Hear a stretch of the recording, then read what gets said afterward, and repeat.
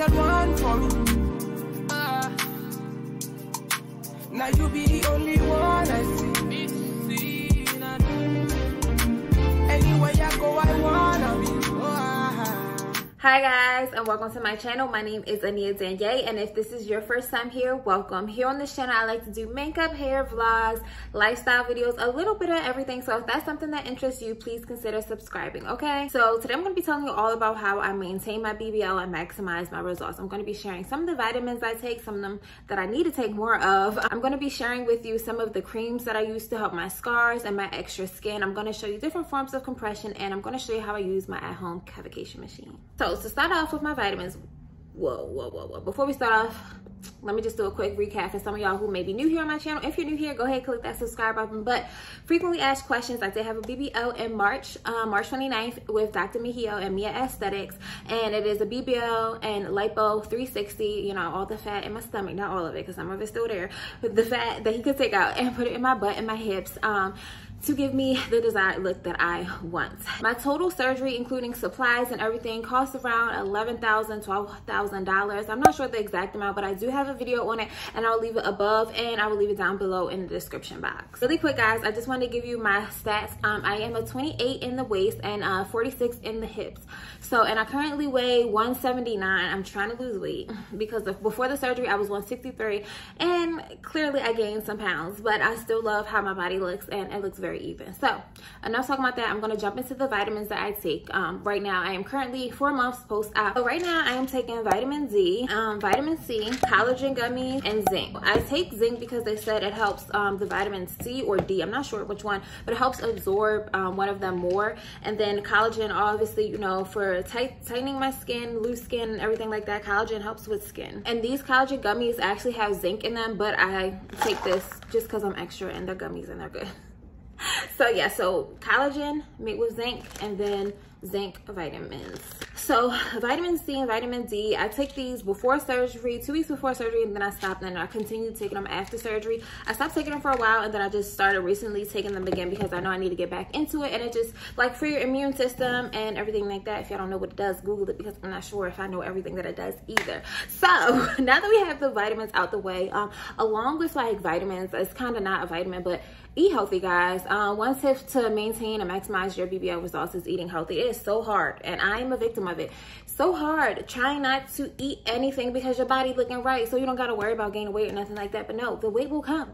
It will come, and it will come in places like this, okay? It will come in different places. May not be all back in your stomach or we got your fat taken out, but it will come back. So reduce your sodium intake, reduce the amount of carbs that you're eating, the sugars, and the alcohol that you're consuming. After I got my body done, it was summertime, so I'm like, I'm outside. I was outside every weekend. I was drinking every weekend, and I could see it in my body. Not only could I see it, I could feel it in my body. Like, I would just be really sluggish and just down. I'm like, why am I feeling this way? And it's because I was eating like crap. I'm supposed to be on this new diet because I'm going on vacation soon, and make sure you subscribe to my channel so you can see that vlog. But I'm going on vacation soon. I was like, I gotta get this right. Not only am I going on vacation soon, my birthday's coming up. But besides all that, it's like, girl, you spent all this money on a body. You don't want to ruin it. You want to maintain and maximize your results. So intake a lot of water a day, guys. I try to drink a gallon of water a day, and I've been good with it. Like this last week, I've been really good with it. I stopped drinking alcohol because the alcohol was like breaking out my skin, and I told you I made me feel really sluggish, so I stopped with the alcohol. And I just want to eat better. I am doing a keto diet until I go on vacation. So if you're interested in seeing any keto meal preps, let me know down below, because I will definitely share them with you guys. But I did keto before my surgery, and I lost over 50 pounds, I think, either 40 or 50 pounds. But I can insert like a before picture and an after picture of me losing the weight before surgery. So it's like, I did it before surgery. I know I could do it after. It's just really easy to do when you already look good. Like before, I was losing weight so I could look and feel good, you know. And now I already look good and I already feel good. I just need to lose the weight for my health benefits, you know, because I don't need to be eating bad. And the weight will come back. It's not like a permanent fixed surgery. Like the surgery doesn't fix everything. You have to maintain them. And I really want to get in the gym and start weightlifting because I want to tone up, especially my stomach and my arms. I realized like after the surgery, my arms became an insecurity. I'm like, oh my God, my arms are big, but they're not even really that big. But you start to notice other things about yourself. Moving on, I'm going to show you different creams and oils that I use to help me maintain my BBL results. The first thing, which is almost empty, is bio oil, guys. Bio oil, if you haven't seen my BBL videos or anything, I talk about bio oil all the time. If you haven't seen those videos, I'll leave them linked above and down below again. But bio oil helps me so much with, I had really, guys, you think they're bad now, but look how it's gotten so much lighter. If you guys go watch my old video, you will see how dark this was, and it was from my thigh high, because I would wear thigh high, of course, with no bra, and then the band would be really tight, so it will rub up against here and create some hyperpigmentation. Bio oil has been helping me clear that up, but has also been helping me clear up my scars. Another thing that I use for my scars is this cocoa butter skin therapy oil, guys. I just got this. As you can see, it's not used much, but I just got this and I've been rubbing on my stomach, I've been rubbing on my scars, and I will insert a picture of my scars under my boobs now. Like, they're almost gone. They are almost gone, guys. The 3 scars that I have right underneath my stomach, they're lightening up. They're not completely gone yet, but they are definitely lightening up, and I'll insert a picture for you guys as well. But make sure you get you some cocoa butter oil. I also have shea butter that I've been using, but not as much as my cocoa butter oil and my cocoa butter lotion. I also use that too on my body. And my massage therapist always told me to get an oil and rub it on my butt, so I've been using almond oil and rubbing it on my butt. She recommended avocado oil, or it was a different type of oil, but she said get a fatty oil, get a healthy fat oil, and you just rub it on your butt and massage it on your butt. Now, since we're talking about massages and stuff, I'm about to talk about compression. I have stopped going into the shop because money. First of all, money. Make sure you have money saved up for the surgery. I had money saved up after my surgery. So many things came unexpectedly. Like, I had to pay for school out of pocket, and then me and my boyfriend are moving, so we're also trying to save for that. We're about to go on vacation. I'm trying to save for that as well, and I got bills. So it's like, yeah, like, life happens. But because of this, I've learned how to maintain my BBL results at home through massages, with therapy, and my at-home Cavacation machine. I'm gonna show you my different forms of compression first, and then tell you how I massage myself at home. Guys, y'all know the #1 form of compression, of course, is always gonna be your thigh high. Here is my thigh high. I'm not gonna show you the whole thing. I don't have it on, as you can see, but it's a Torpedo thigh high. I'll leave their Instagram right here, and I love this thigh high. It is in a size, it's that size medium, and I got this thigh high 2 weeks after I came home for my surgery. No, I'm lying, a week after I came home from my surgery. I got put into the stage 2 thigh high, so I got put into my stage 2 thigh high a little bit sooner than I should have been, but it didn't mess up my results at all. I started going to a knowledgeable massage therapist. Her name is Shay, so if you're in the DMV area, make sure you check her out. Her shop is called Knickknacks Lady Lounge, so make sure you check her out. But she's very knowledgeable, and she helps me put it on and everything. So when I first put my stage 2 thigh high on, of course, I had lipofoams all on each side, front, back, and 2 on the sides, and I put on my ab board. So this is the ab board that I have, and I would not recommend it at all. As you can see, it has like, it's dusty because I don't use it. I really do not use it. If you're gonna get an ab board, I recommend that you get an ab board that is just like all flat, doesn't have the things on the side, because it moved a lot and it's just not firm at all. So make sure you have an ab board that's just one piece, and make sure it's hard so you can press it up against your stomach. So I was in the stage 2 thigh high for a while. I was running for a while until I got down on the 4th hook on my thigh high, and then my massage therapist is like, okay, go get it taken in. So I got it taken in on 2 inches on the sides on my waist, and now I still currently wear that with on the 4th hook as well, with foams on all 4 sides. And I don't have ab board or backboard when I wear that. I know girls like to wear the thigh high without the lipofoams, but I like the extra compression that it gives with the lipofoams. I am thinking about getting a stage 3 thigh high, so I don't have to wear the lipofoams with it, and it can just be a hard rotted thigh high. Now, these are options that I wear when I don't feel like wearing the thigh high, when it's too hot outside or it looks too bulky in the outfit. These are things that I recommend. Obviously, I'm gonna recommend the waist trainer. I got this waist trainer off of Amazon, right? And I looked at the size chart and I was like, I don't know what size I should get. Well, I got this size and it's already on the 3rd loop, so I have to size down again already. I might give this away to somebody else because I used it only like 2 times, but it is a really good alternative. Guys, I'm so sorry for the noise in the background. I do live in the city and I'm right next to the window, but like I was saying, the waist trainer is always a great alternative when you don't want to wear your thigh high. It just looks really good underneath clothes, and I always recommend putting a t-shirt over top of this.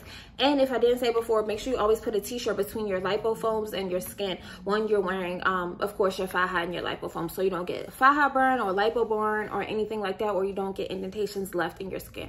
A t-shirt is always important. I honestly wear a t-shirt underneath my waist trainer and then a t-shirt on top, so you won't see these lines through my clothing. Now, when I really feel like I'm being lazy and I don't want to put the waist trainer or the thigh high on, I get me a binder. Okay, so my massage therapist got me this binder, and I'm sure what it looks like. So it is literally just a long piece of fabric, but it is stretchy. I'm gonna show you guys what I do to put my binder on. So guys, this isn't gonna be really in depth, but I'm gonna show you me doing it by myself. It is better if you have someone that helps you, but you just take this part without the Velcro side and put it on one side, and then have somebody else pull this and you turn while they're wrapping it. So I'm gonna show you, you wrap it around. Now granted, this isn't as tight as it normally would be. You take it and you continue to pull it all the way around into the other side. and then you Velcro it. So if somebody else was helping me do this, it will be a lot tighter, but it helps me compress. Obviously it's not really tight right now, but it definitely helps me compress. So the only thing that I don't like about the binder is sometimes when you sit, it rolls down into itself. So it's a little bit uncomfortable when it rolls up. But I can say the same thing about the waist trainer though, because if you have high hips or lats, the waist trainer on the side, I like to roll it up so it's not sitting and pushing into my hips or my lats. So that's just one thing to consider, but I don't really care how people compress. I just recommend compression. I did go like a few weeks without compression, and I definitely felt the results of what happens when you don't have compression. It is not fun at all. I still get burning, I still get itching, I still get tenderness, I still get the little whatever it is. It feels like, you know how when your foot is asleep or a body part is asleep and you get the tingles, that's how it feels like up and down my back. It's still parts of my back that are sore or kind of numb, like where I can't feel the like if somebody touches me completely, like I can feel you're there but I can't feel it. I don't know how to describe it. So my skin is definitely still healing. So you know, you're not fully healed until you're like 6 months. So I got 2 more months, but I'm trying to compress every day until I get to my 6 months mark, no matter what the form of compression is. Another form of compression which I don't use is ace wrapping. I didn't like ace wrapping for the same reason I don't like the binder, because it rolls up on you and I just don't feel like it was compressing as much as a faja or a waist trainer does. So guys, I'm going to tell you about my at-home Cavacation machine. Before I tell you about that, I'm going to tell you about some insecurities that I had after surgery. Like I said in the beginning of my video, I lost a lot of weight before surgery, and of course losing weight really fast comes with loose skin, especially after surgery. You know, they're taking out all the fat in your stomach instantly at one time. It's hard for your skin to retract back and snap back into how it was. I'm going to show you guys my stomach and the areas that I'm insecure with and what I've been using to help them. So this is like a lot of loose skin that I have. Right here is a keloid from a piercing, so that wasn't the doctor's fault at all. But as you can see, I have like a lot of loose skin, and it is an insecurity of mine. Some of it is fat, however, but most of it is loose skin. And my doctor told me that I would need a mini tummy tuck, but I'm not ready for a tummy tuck until after I have kids. And as you can see, I have some stretch marks on my stomach, which this cocoa butter oil has been helping with. So one thing that I have been using is a black owned product, and it's called Slimy Sauce, and I will leave their Instagram right here on the side. But here is the sauce, and it tells you all the ingredients that it's made out of, and it kind of has like, it's not a weird smell, but it definitely has a smell to it. I can't describe the smell, but I've been using it. So you're supposed to take a small size. I'll show you guys on camera. You're supposed to use it twice a day, and it says the size of a quarter. I think that might be a little bit more, but let me show you. So I take it, and anywhere I feel like I have extra skin or fat that I want to get rid of, I rub it on there. Okay, so that is how I use my slimy sauce, and it really has been helping. I've only been using it for about 2 weeks now. My profile told me about it, so thank you so much, Lydia. But guys, this thing is the truth. I've been seeing results already. Now granted, it's not like I got a tummy tuck, but you see how much left I have in this jar, guys. I still have a lot, so it's like by the time I'm done this jar, I'm gonna be snatched, y'all. I'm gonna be snatched. Okay, really quick, last thing I want to talk about is my at-home Cavacation machine. Now I did get it from a surgery sister. Her name is Jazz, so shout out to you, Jazz. She also went to Dr. Mehio around the same time that I did in March, and she had an extra one. She just gave it to me, so I was like, oh, thank you so much, because I wouldn't have this without her. I wouldn't even know what it was without her. She is a nurse, and she definitely put me onto a lot of stuff, and so did like the other surgery sisters in my group. Guys, it really helps out like a lot of stuff that I didn't know. You know, I'm young. A lot of people that were getting surgery are older than me, so not much older than me, but they were older than me, and they were very knowledgeable, and they thought about things and asked questions on things that I would have never even thought to ask questions about. So here is the machine, and it has a mode button, okay button, up and down button. So on this little screen right here, it has infrared, sonic, EMS, tap, massage, knead, scrape, and slimming. Okay, so it has all those different features, and it does come with, so it comes with these, and you're supposed to take them off and attach them to your skin. Now I don't really use these as much as I use the Cavacation part or the infrared part, whatever part you call that's heated up. So I don't really use them as much, but I have used them before, and you can feel that actually tapping on your skin. It's crazy, but that is the EMS system. So this, I really just use it for the infrared system and for skin tightening. When I use this, I always use an oil. I just put my Slimy Slim Sauce, and I normally wouldn't do that before I do the machine. I usually use my Palmer's Skin Therapy oil or my Bio oil, just a little bit, and rub it around. I'm going to show you guys how I use it. So here is the machine. Has mode, okay, up and down, and then you see infrared, sonic, EMS, tap, massage, knead, scrap, and slim. I have it here, and it is on, and this is the side where you plug in the EMS system, these to attach to your stomach. So I have it in a hit mode, and then the lights come on when I click up, hit okay, and then there it is, and it will start to heat up. It is so easy, guys, really easy to use. And I don't know if I have the name of it, but this is literally what it looks like. And then I'm going to show you how I use it on my stomach.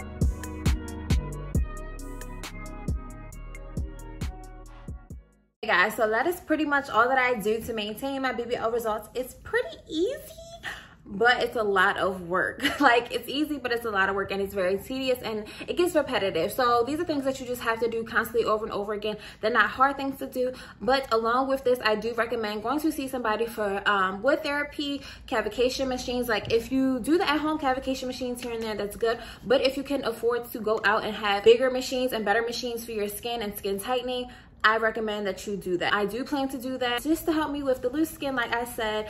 Now, me maintaining it at home, it's working for me, but in the future, I do want to book more appointments with skin cavacation machine therapy and wood therapy. Now, wood therapy is also just another way to tighten up your skin and get rid of some fat. If you guys have any questions, any comments, leave them down below in the comment section.